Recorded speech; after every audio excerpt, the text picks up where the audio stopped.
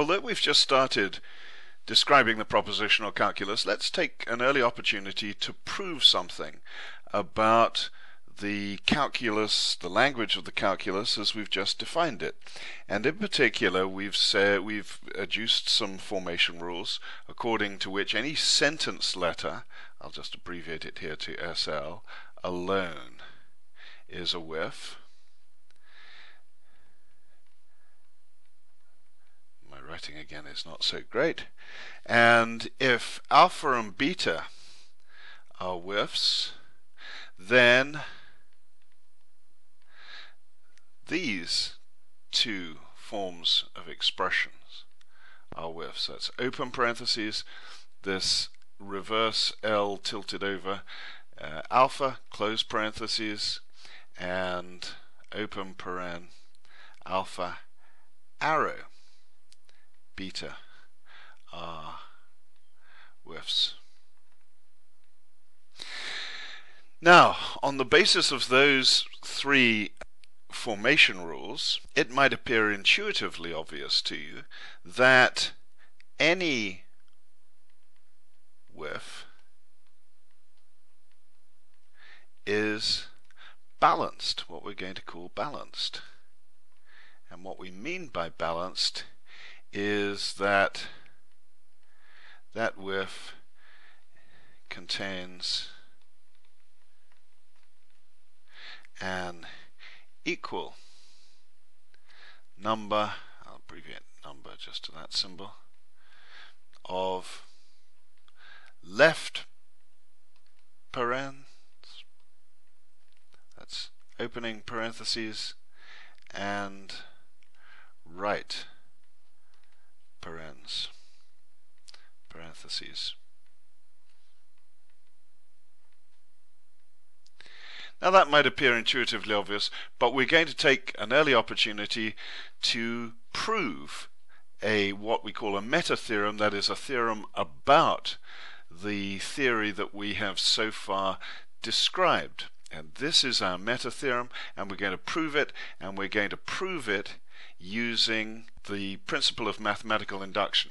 Now, you'll recall in the third video in the series comprising the first part of this course on logic, we dealt with induction, and I demonstrated that proof by mathematical induction is one which involves proving something about a countable, infinite sequence of objects, and we prove that the first object in the sequence has the property, whatever property we want to ascribe, we want to prove to subsist or to be possessed by each member of the sequence, and then we show if any one does, then the next one does. That's the second part, and then on the basis of that implication, we say, well, the first one does by this. If one does, then the next one does. The first one does, therefore the next one does, and that one does, therefore the next one does, and so on and so forth. Now, as I recall, I suggested to you at some point during that presentation that this was not the only form of a proof by mathematical induction. This is what we sometimes call a proof by weak induction. But there is something that we call strong induction. Let's write it here, although it shouldn't be too difficult to remember. Strong induction, and sometimes a proof by strong induction is called a course of values. I'm not going to write course of values out in full, I'll abbreviate it. Course of values induction.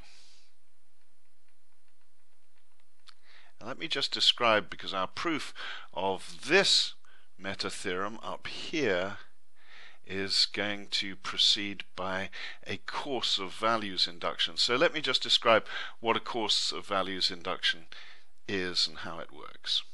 Now, in the case of a weak induction, recall that our inductive hypothesis was that a randomly selected element in the sequence had whatever property we wanted to prove was possessed by all elements in the sequence, and we were required to show that on that assumption the next object in the sequence does. Strong induction works slightly differently, and for the purposes of a strong induction, our inductive hypothesis, our assumption, is going to be slightly different.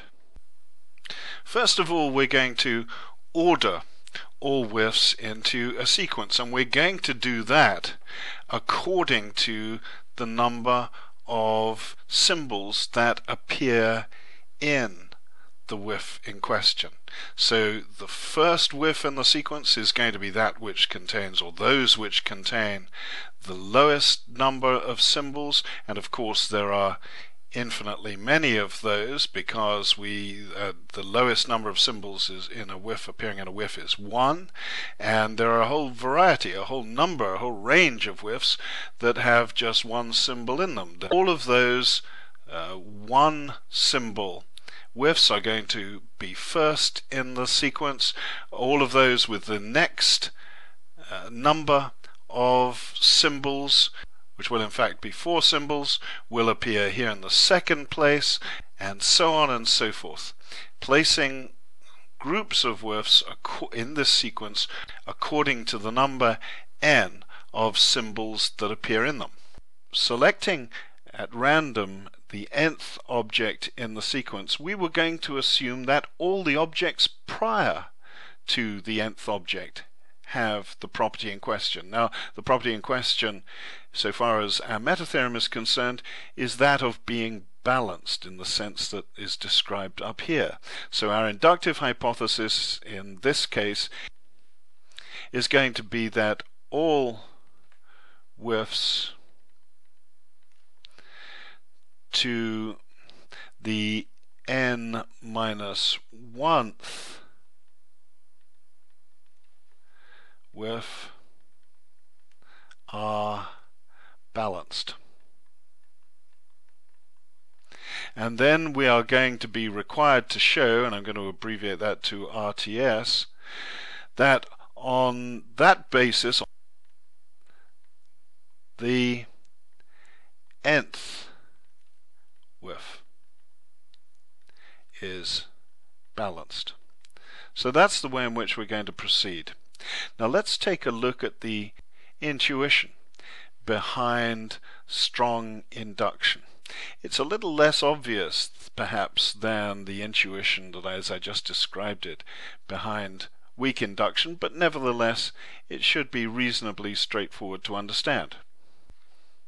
Now let's assume that the principle of strong induction were not valid, and that is to say, we're going to assume that despite the fact that all whiffs to some whiff n-1th in the sequence are balanced, and that implies that the next succeeding whiff is balanced. Nevertheless, it's the case that some whiff in this sequence somewhere along the line is not balanced. Well, if there's some whiff that's not balanced, then there must be a first whiff that is not balanced, and if there's a first whiff that's not balanced, then all prior whiffs to that unbalanced whiffs are balanced, because that unbalanced whiff is the first unbalanced one.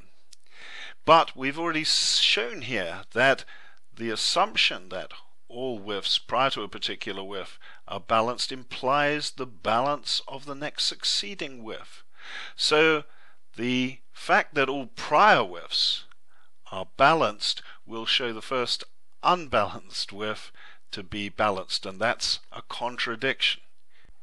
And so there cannot be a first unbalanced whiff in the sequence, and if there isn't a first unbalanced whiff in the sequence, then there is no unbalanced whiff in the sequence. So that is the principle, the intuition as it were, motivating a course of values induction. Now let's apply this course of values induction to the proof of this meta-theorem that we have up here.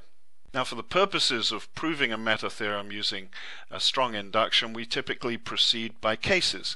And our first case, which I'm going to label case 1, uncontroversially I hope, is for n equal to 1. So we're dealing here with the first width, call it alpha, in the sequence, and we have to show that that is balanced. Well, the first width in our sequence of widths that we set out here according to the number of symbols that they contain is that width which contains just one symbol, and by our formation rules the only such width that there could be would be a sentence letter standing alone.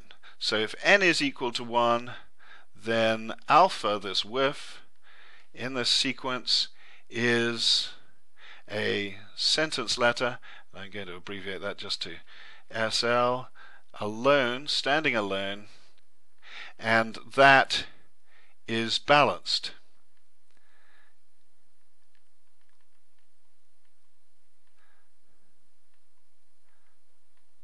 So the first width in the sequence is balanced because it has an equal number of left and right hand parentheses, which is to say none at all, because it's a sentence letter standing alone.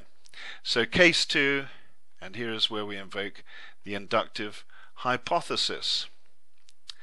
The inductive hypothesis is that up here we've expressed it, all widths to the up to and including the n minus 1th width are balanced. Alpha is of the form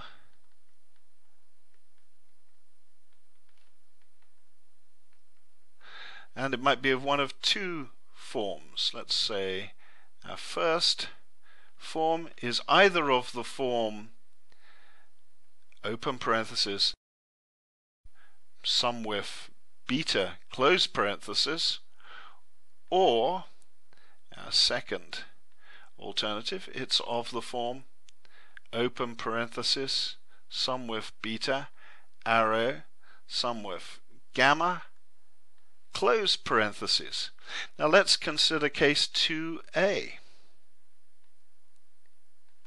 Well, of course, this with beta contains fewer symbols than does the with alpha. Specifically, if alpha contains, let's say, m symbols, then beta contains m minus 3 symbols. So beta is balanced by the inductive hypothesis. So by the inductive hypothesis, beta is balanced. But if beta is balanced, then so is alpha, because alpha is of the form open paren, this L on its side, beta close paren. So it has one additional left-hand parenthesis and one additional right-hand parenthesis, and so you're adding one to the left and one to the right, so that it is still balanced. So hence alpha is balanced. Case 2b, where alpha is of the form open paren, beta arrow, gamma close paren. Well, again, by the inductive hypothesis, beta and gamma, because they each contain fewer symbols than are contained within this width itself, are balanced.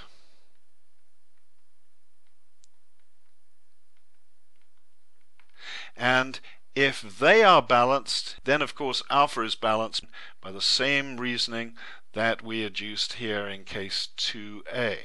So let's just say again, hence alpha is balanced. Now, because alpha can only be of the form open paren, this L on its side, beta close paren, or open paren, beta arrow, gamma close paren, then we're done.